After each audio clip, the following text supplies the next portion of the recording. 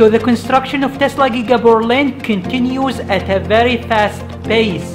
Hello guys, and welcome back to the channel. If you're new to the channel, please do consider subscribing. And now let's get back to the news.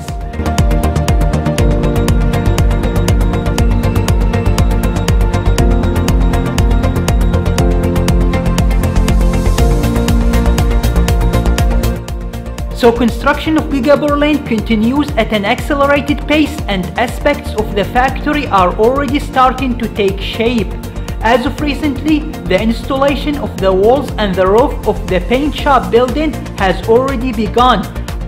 Also, all columns for the drive unit building have been installed, and the installation of the walls of the drive unit building has started as well.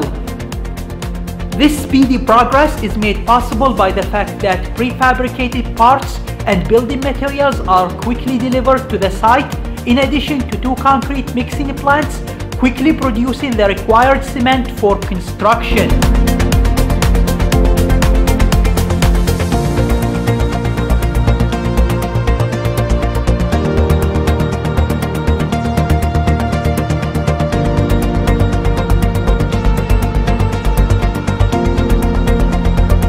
Now, Tesla has recently submitted updated documents for the construction of Giga Berlin. The main difference in the revised application was that stage 1 of construction did not include battery production. However, during the Q2 2020 earnings call, Tesla CEO Elon Musk confirmed that the company's original plan remains in place, and Giga Berlin will manufacture its own battery cells to match vehicle assembly volume. Elon Musk also revealed that Giga Berlin will be equipped with high-tech robots that will build cars with a new fundamental architecture.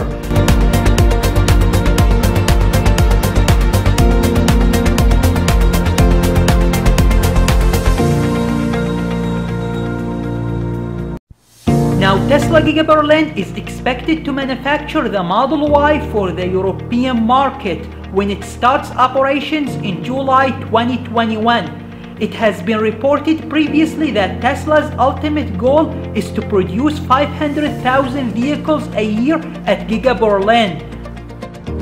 However, a recent report from German media has pointed to a surprisingly optimistic scenario for Tesla and its vehicle manufacturing goals for Europe.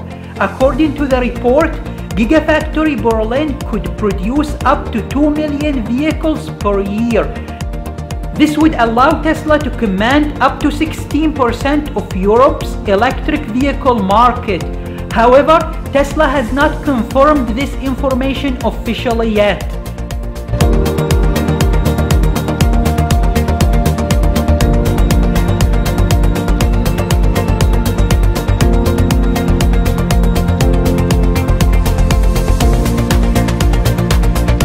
So construction of Tesla Giga Berlin continues to gain momentum. As Tesla builds new factories, it continues to iterate on the factory design to improve efficiency, cost, and technology based on experience gained from prior factories.